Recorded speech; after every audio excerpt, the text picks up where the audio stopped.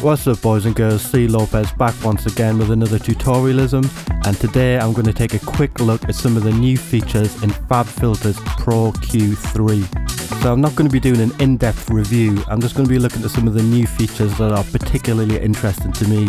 So those are things like the new dynamic EQ feature and the ability to analyze different tracks and spot troublesome EQ areas that you might want to fix. I'm also going to be taking a look at the match EQ feature. So I've got this drum loop going here and I'm thinking I'm going to want to replace the kick drum with my own kick drum. So what I'm going to do is put an instance of FabFilter Pro-Q3 on both the drum loop and on the kick drum channel.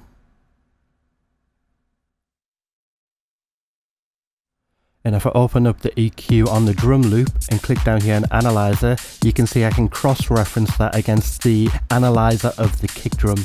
And this little red area here is showing us where the frequencies are clashing. So I'm just going to place a node here, and I'm going to turn this into a dynamic EQ by clicking on the outer circle. And you can see now it's compressing that frequency range every time that frequency hits.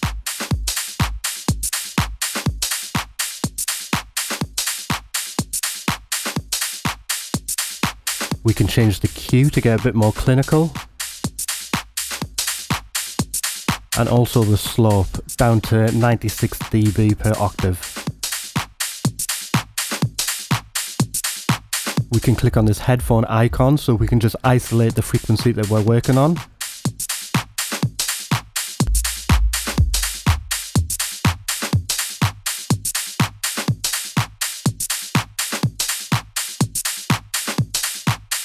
And let's make it a little bit less drastic before we bring the kick drum back in.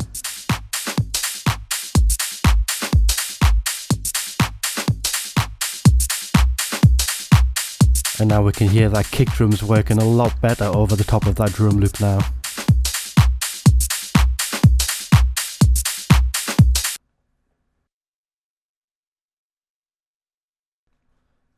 Okay, now let's use that analyzer, see if we can separate the bass a little bit from the kick drum.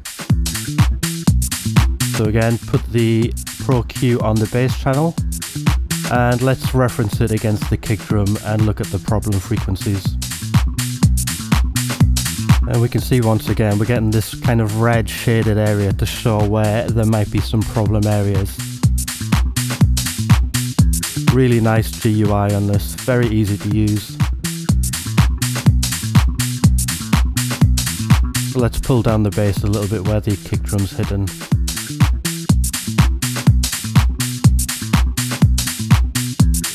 And give it a little bit of a boost right next door to where the kick drum's hidden.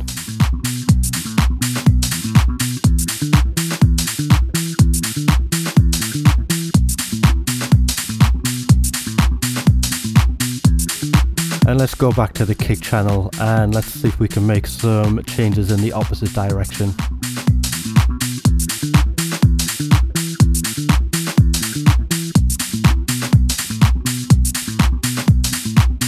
So let's just pull this down a bit where the bass is making its biggest impact. I'm going to use the dynamic EQ again on this.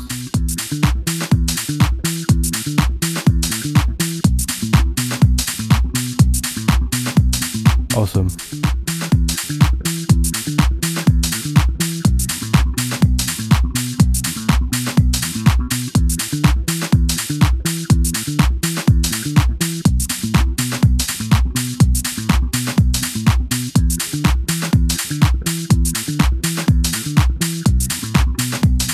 So simple to use this, so intuitive.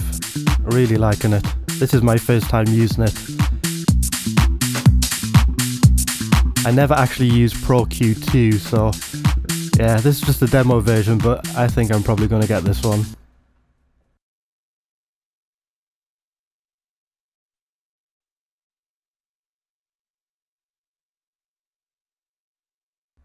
So next up, I'm going to look at the Match EQ feature.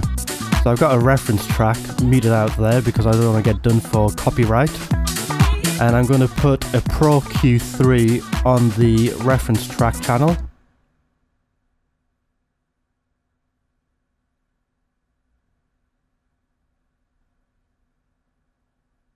And I'm going to put a Pro-Q3 on my master channel as well.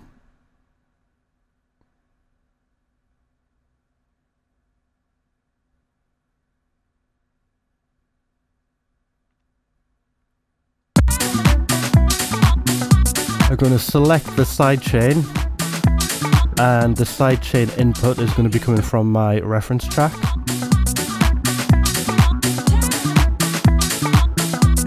And I'm going to click on Match EQ and select the external sidechain.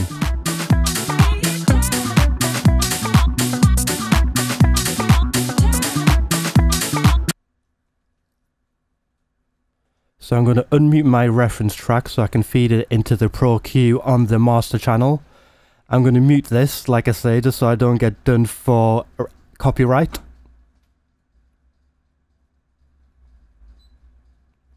Just let it analyze it for a little bit. And then I'm going to click on Match. And you can see now it's given an overlay of where it thinks I should make EQ changes to make my track more sonically similar to the reference track. And we can change how complex that is by using this slider. So let's just bang it all the way up just for the purpose of the video. And let's have a listen to that. Okay, so that's quite extreme. So I'm going to select all of the nodes and just reduce them all down just a little bit.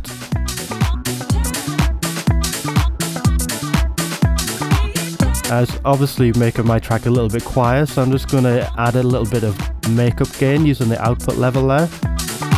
And let's have a listen.